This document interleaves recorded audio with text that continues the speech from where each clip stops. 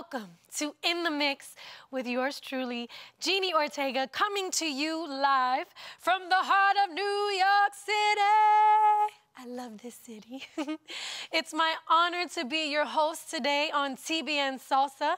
I want to take this time to say thank you to Matt and Lori Crouch, as well as Reverend Samuel Rodriguez, for giving us an opportunity to boast on our God. You know, with this show, it's my heart to introduce you to people in movies, music, media, and ministry that are doing things for the kingdom of God.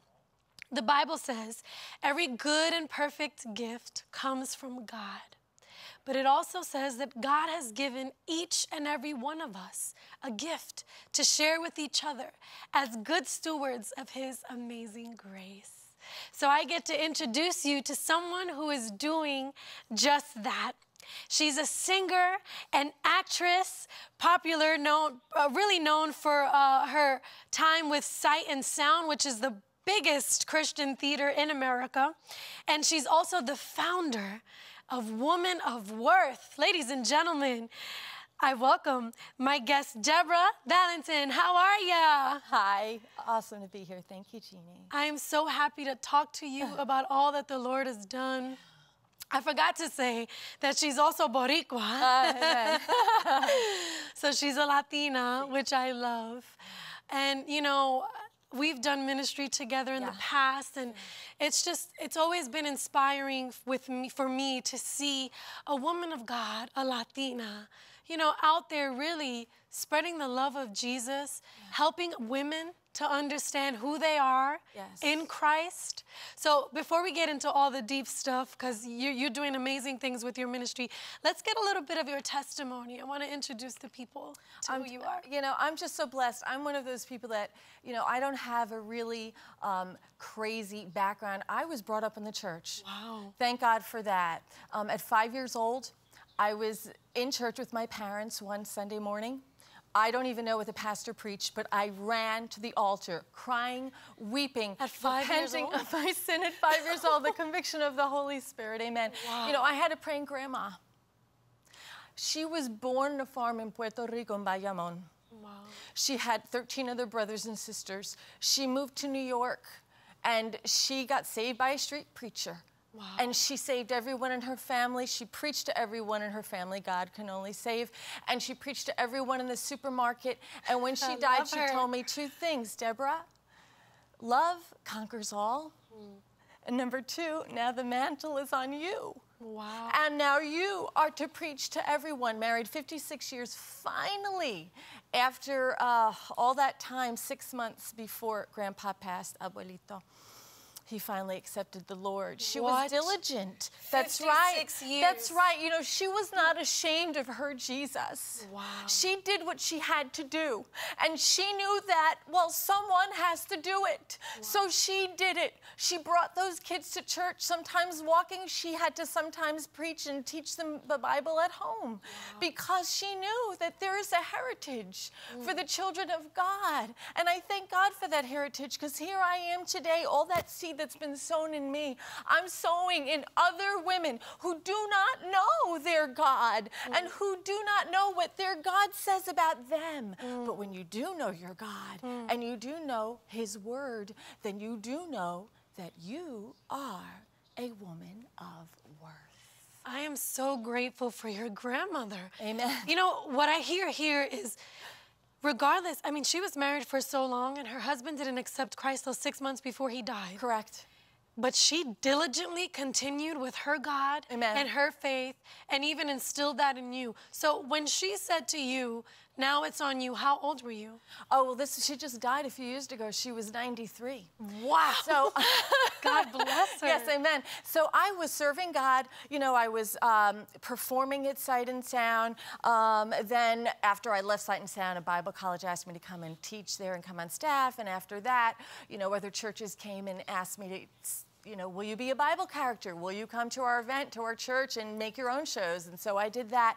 But really, the weight of ministry, it's totally different when you're actually really see lives hanging in the balance. Yeah. When you're on stage and you're ministering in a performing capacity, there may be 30 feet or it may just be like a TV wave and you're not really seeing what's happening. It's true. But when you're up close and personal with women and you know a marriage is hanging in the balance here, there are children here, there's life or death. I mean, this woman may leave and decide to do something that's going to change the course of her destiny. Then you got to say, hold on now. Hold on. We were in Hong Kong, my husband and I, and you know, we went to. Before we left, we just wanted to get some souvenirs, and we were already told by our friends that were missionaries, you know, don't outright witness, don't hand out your tracts, just take it easy because things are changing, and you know, other parts of the world we have to understand the dynamic. And so we're bartering with this salesperson. We thought she was the owner of the shop, and she said, no, I can't give you a discount. She spoke good English, but it was, you know, it was a struggle to communicate, but we did understand what she was saying, which was essentially, I'm a low person. Oh, no. That broke my heart. I said, no, shut that door. I know now why we came to Hong Kong. And I went through the whole thing with her about how she's a child of God. Jesus Christ left his throne to come to earth, to live a sinless life for you, for me, died on the cross of Calvary and paid our price. So essentially, really, we just need to receive what he already done. It's finished. And so I was able to lead her through that and her little colleague. So what I'm saying really is that when God plants a seed in your heart, there's something that he intends to do. It's not an accident. It's not random. Even how we met. I mean, you've blessed us. I still remember the word that you shared at Women of Worth about the man with the withered hand. It's just, I can't tell you, the word resounds and it comes back and it's going to fulfill the purpose for which it was sent. You know, as you were talking, I teared up because the thought, and I hope I don't burst into tears, but the thought of someone thinking that they're less than you is absolutely heartbreaking. And, you know, there is a dying world out there that needs to know their worth. And I'm just so grateful for what you're doing in your ministry. You know, before we get more into Women of Worth and just people knowing their worth, I want to ask you about Sight and Sound and just the entertainment side of things, because I know that there are people that are going to watch this that have that gift of entertainment, but the enemy is knocking at the door and telling them, come here and use it for me. And I've been there. Yeah. You know, a big pop star, and, you know, I initially had a good idea and I wanted to help people, but then the world took me. And that is the case with so many people, and there are even Christians. Yeah. I didn't grow up in the church, so it's different, but there are Christians that have gifts and talents, but the world is just calling them, and they want it because they think fame or success. You are so gifted. I mean, I've seen clips of you in action doing your acting and singing, and you still chose to stay with the Lord. Talk to us about that. Yes, well, you know, I found it very interesting because you're right, there is a lure to use your gifts for many things, and there's no condemnation if people are in the arts and they're Christians. But for me, all I can say is for myself, when I was performing, not at Sight and Sound, previously did other music theater and also did some kind of opera stuff in Europe and so forth. And I would think this is so fulfilling, this is so great. However, when the curtain went down, I realized a high C changed nobody's life. People came in empty and left empty. Lord, is there more than this? Speak, Lord, I'm listening. Well, he spoke.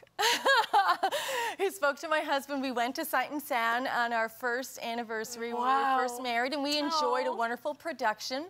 And we were walking around being given a tour, and we went backstage, and there were some beautiful posters and advertisements, and there was one of a show that was upcoming called Ruth, and he looked at me and said, "You're going to be Ruth." And I said, "Well, they already have obviously some marketing going on, but apparently that was just the beginning stages of it." So, you know, it's interesting because God really does ordain the steps of the righteous. So I was so thrilled to accept and enjoyed really such a fulfilling experience, because you know that when you're ministering the Word of God and when you're doing what you're doing, etc., what happens is people are receiving so much more. And maybe when we get to heaven one day, we'll know what they're receiving.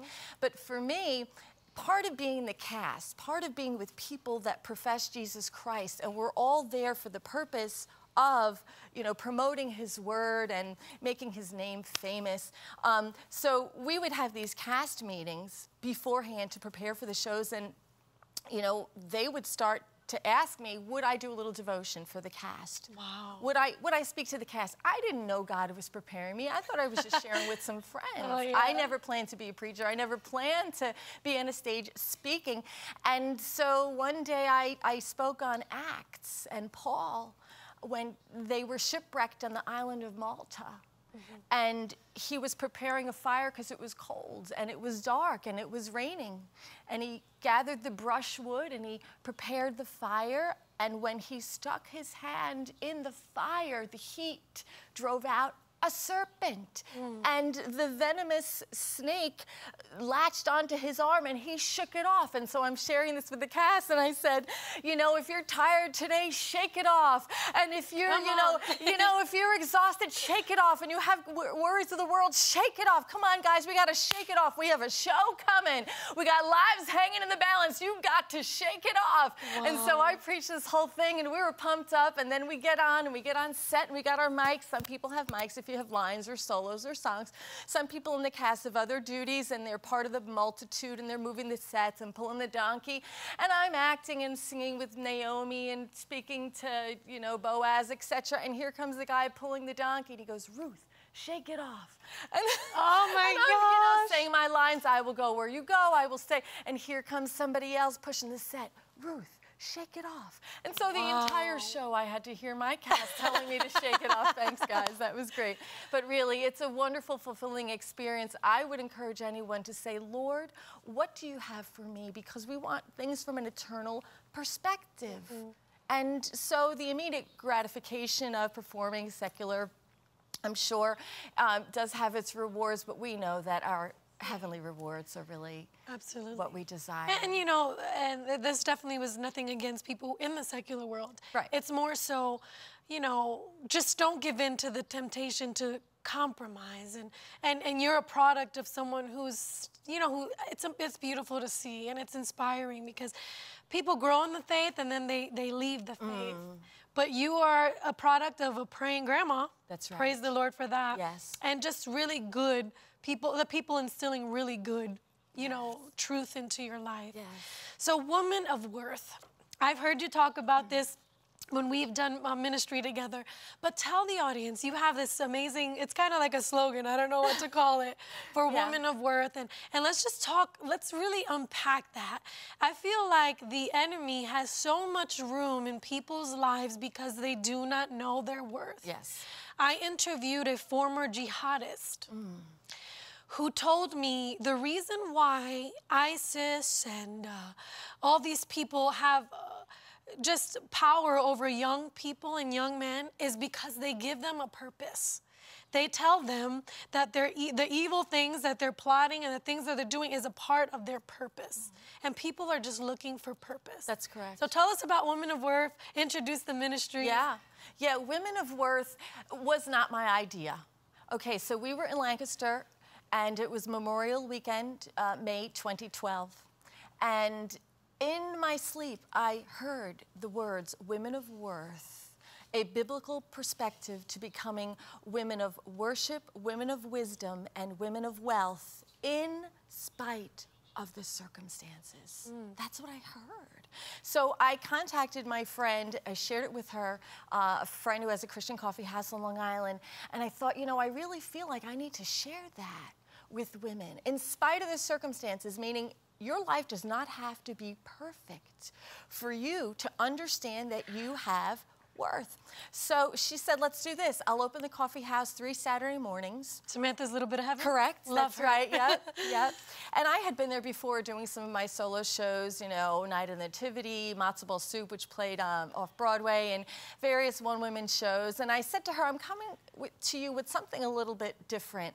And I want to share these thoughts that the Lord's given me. So she said, great, what we'll do is we'll have you come on a Saturday, June, July, and August. Let's get some women here and share your heart. So we did. We had a great time. The first time was in June of 2012. Then the second time we met again. And after our meeting, she comes up to me and says, before we close, I've got to give you something. It's this white camper tank, Barbie tank van, toy vehicle. What?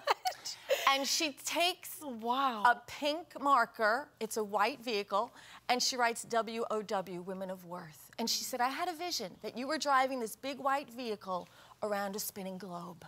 She said, that's the vision I have. So this is just kind of reminding you. And I started to cry. And she started to cry. And all the women started to cry. And we don't even know we were crying. So I told her that in 1999, she never knew this. I started a fast. My youth pastor said, you know, you want to draw closer to God, put away your food, turn off the TV, fast and pray. So I did. I fasted. I prayed for 1 week, Easter week in 1999. And I said, Lord, speak to me. Speak, your servant is listening. And so nothing happened, but the last day of the fast, I had a vision. So I was awake. It wasn't a dream while I was sleeping, but as I was praying, I saw myself in a white van, tank, truck vehicle, just like the one she gave me, driving around a spinning globe.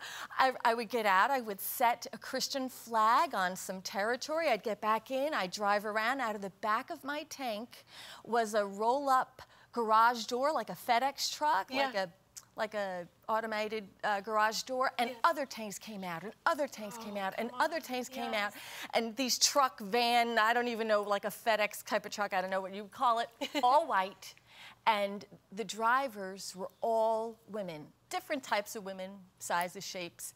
All the women were driving these vehicles coming out of my vehicle. So when she Talk gave... about the Lord confirming. I forgot about confirming. it. After all those years, I didn't know what to do. Do I go ahead and buy a white van? Do I wait for one to pull up in the driveway? Nothing happened. So I said, okay, the Lord will fulfill it. And here we are in 2012. Samantha gives me this toy truck and says, I had the vision of you driving this around the globe. And I said, the vision from 1999. Wow. So it was fulfilled that day, and that's how Women of Worth was born. That is beautiful. You know, and I've profited from just sitting and hearing you speak and share at Women of Worth and just other amazing women all throughout New York City and I'm sure throughout the world.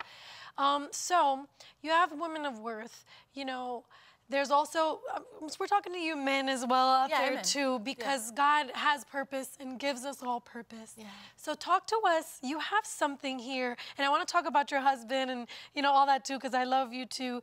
But you have something called Debra's Daily Depression Detox. That's right. That's right. I don't know if they have a shot of that, but essentially that's just one of the teachings that I'm doing because I want to train women. First of all, tell women that they're women of worth, teach women how to become a woman of worth, and then train them to tell others. And so the cycle continues. Discipleship. It is discipleship because witnessing is something that we should all be doing. But then the next step is discipleship so they don't fall away, so that they grow and those roots really are planted deep.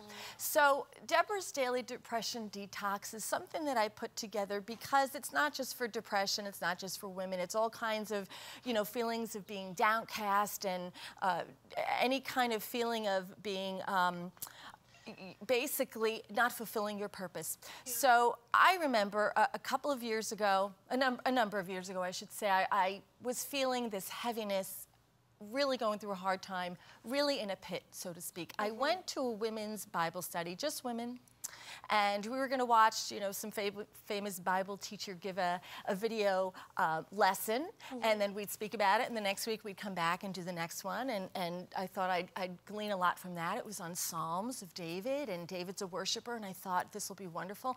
And I get there, and they give me a name tag, and they said, put your name on it, okay, Debra, and now put an adjective, write a word that describes you that starts with your letter, with the first letter of your name. And I couldn't think of anything. all I could think of was Debra, depressed, defeated, disappointed. Wow. Can you imagine? I was a Christian bearing the name of Jesus Christ, and I was so wounded. I was defensive. I was having such a hard time, and I thought, let's just not do this. And she went around the room and said, Debra, you didn't write anything. I said, I tried. I just can't think of anything to describe myself that would be positive or bring glory to God. And she said, aren't you dramatic? Whoa, ow, right? So I thought, okay, what's happening here? But now I realize that what she was trying to do, obviously, is to speak a blessing over our lives. Yeah. And being that I couldn't at that time, really just made me stop and say, Lord, you've got to intervene here. Yeah. I'm your child, and I'm so glad that he did. He lifted me out of that pit. See, when we surrender everything to God, not denial, I'm okay, I got this. No, you don't. No, you don't got it. Not denial, No. surrender. Surrender, Yes. exactly right. And so I'm now, I could say, you know what, I'm delightful. Come on. My husband thinks I'm darling. Oh, I love that. That's right. And there's all kinds of things that we're allowed to say about ourselves because God says it about ourselves. Dedicated. Amen. That's right, I am. Devoted. Praise God. Come on. Yeah, and so that's part of what being a woman of worth is. It's not a self-righteousness. It's not a false boasting, but as you said, Sister Jeannie, it's a boasting in what our God has done. He can make something out of nothing. It's only by the power of the Holy Spirit. You know, going back to what I said about Paul, when he was shipwrecked on the island of Malta with 276 other people. He was a prisoner, supposed to go to Rome. But, you know, it's about 2 weeks, and they're in a storm, and they're seasick. You know, who thought this would ever end with them all alive, not one perished? Amazing. But the Bible says in Acts 27 that the angel of the Lord, the angel of the God of whom I serve and whom I know, said to me, nobody's going to perish. See, Paul was able to speak a good word and say, do not lose heart, because he knew the God that he served. And so the people that I run into, women of the world, not women of worth, they don't even know the God they're serving. You know, I feel led to ask you to talk to somebody out there. You know, we talked about the Debra's Daily Depression Detox and just you being in a pit in that depression as a Christian. Yes. There's so many people in that situation. Yeah. Life is hard. With God, without God, with God, we have the hope of glory. We do have the reason to keep going. Amen. But there are people that are stuck in that depression. You know, the suicide rate is out of this world. Yeah. I was watching a documentary the other day, and just the amount of suicides that happened a day is staggering. No, it's heartbreaking. And it starts with depression. And it starts with isolation and that little world that, you know, we tend to try to go to.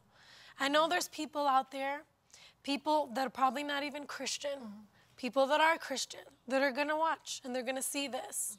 Can you speak life and just help them? As someone who understands, you've been there. Yeah, I've been there. And I say to you right now that your feelings are temporary. Your feelings are temporary and they will pass. You see, on the outside, we have something temporary. Our situation is temporary. Our temple, our vessel, our jar of clay is temporary. But the treasure on the inside, as the 2nd chapter of 2 Timothy says, the treasure on the inside is eternal. And therefore, what I'm going to say to you is you need to speak of eternal things, not speak of your present feeling, your present situation, your present circumstances. Because what we want is to have an eternity with Christ. And so that starts with saying, Lord Jesus, come and be Savior. Come and be Lord of my life. My plan may not have worked out. Things may not be the way I thought they would be. But the past is over. There is no condemnation if you're in Jesus Christ, Romans says. And so now you have authority as a child of God, as a daughter or as a son, to say, no, depression, you must go. You actually have to speak it out loud, and that's one of the things that I've entered into the Debra's Daily Depression Detox. I've written that in there because some people think it in their mind, but there is power in the spoken word. God spoke the world into existence. He looked over the face of the earth and there was a void. There was darkness. If there's a void or darkness in your life, you got to speak it. It's voice activated. You have to say, depression, go in the name of Jesus. Amen. Anxiety, go in the name of Jesus. You say it out loud and it falls off of you. I promise you this thing. God's word has power. His life has power. And when you are in agreement with God, meaning you're repeating what he says and you are doing what he says, you're applying it to your life, you're going to see a change, but it's got to start with you. Some people think somebody's going to come and rescue me. Jesus already did. Amen. He did on the cross of Calvary. He doesn't need to do anything else because his work is finished. And now you have to say, no, I don't belong in this pit of depression. I don't belong in this den of defeat. I am not going to die here. I shall not die but live and proclaim the good things that God has done. Amen. Amen. Amen. Hallelujah. You can feel the fire from my sis, huh?